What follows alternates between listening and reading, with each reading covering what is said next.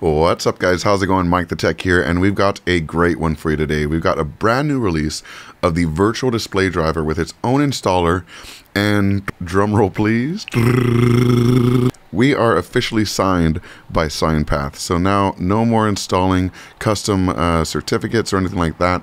We are officially signed by SignPath, so you can install it on all of your Windows-based systems, and the install will go super quick. So how do you install the new driver?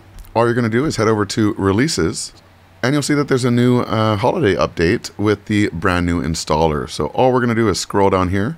You can see that there's a new global refresh rate option. So you can add a refresh rate once and it'll apply to all of the resolutions in the configuration file. We've got a ton of fixes, as well as not only an installer, but we have a companion app that runs in the tray and helps you control the driver while you're using it, which is super, super useful. I'll show you how that works in just a second.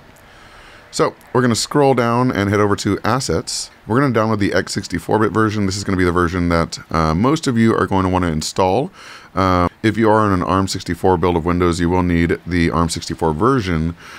This should work for all versions except for 24H2, where you may need to disable driver signing. If you want the old version of the install with just the signed driver and none of the added installer files and stuff like that, you just want the manual installation, you can use this as well and just download that directly. But I'm going to go ahead and download the installer so you can see how that works. When we click on the installer, we're going to go ahead and allow this through by choosing Run Anyway. And you'll see that now we have a license agreement that you can accept. So we'll accept the GNU license, we'll accept the MIT license from Nefarious, and we'll accept the MIT license from the MTT driver, the virtual display driver.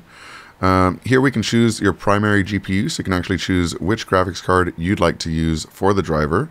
And then we'll click on Next. We can choose how many displays we'd like to install. You can choose however many displays you'd like, but a maximum of 4 is recommended. And then you can choose the destination location. Where would you like to install your driver? Before it had to be in the C drive. Now you can actually browse and place it wherever you'd like it to be installed. So if I want it on my desktop instead for some reason, I can choose the desktop, make a new folder called Virtual Display Driver, and place it there. Now we're going to click on Next.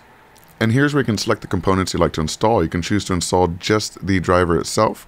You can install the companion app as well. And you can install modules for various community scripts that can be run, such as toggling the display on and off, or rotating the virtual display via command line. So let's go ahead and choose Next to install these.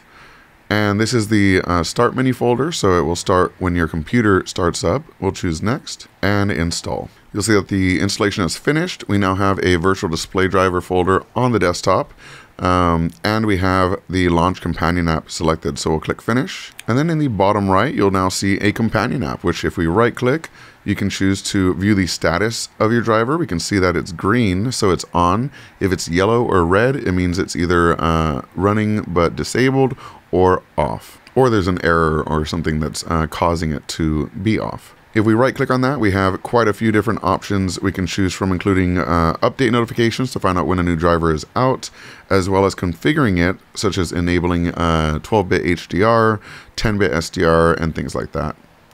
But yeah, if we right click on the desktop and choose display settings, you'll see now we have our 4th virtual display here, complete with HDR support. But yeah, that's it for this one. Let me know if you have any questions or comments in the comment section below. And as always, thank you so much for watching. That's that digital guru with a modern day voodoo. The dude with the short fuse for ignorant minds. You can learn a thing or two about a new device. Unboxing kudos, we rock that pseudo administrative elevator command. We build it up or break it down in that virtual lab. From conversations to games to interviews with a broader view. He keeps it fresh, always brings something new. It's MikeTheTech, MikeTheTech, MikeTheTech, the architect, MikeTheTech, MikeTheTech, yeah, MikeTheTech, the architect.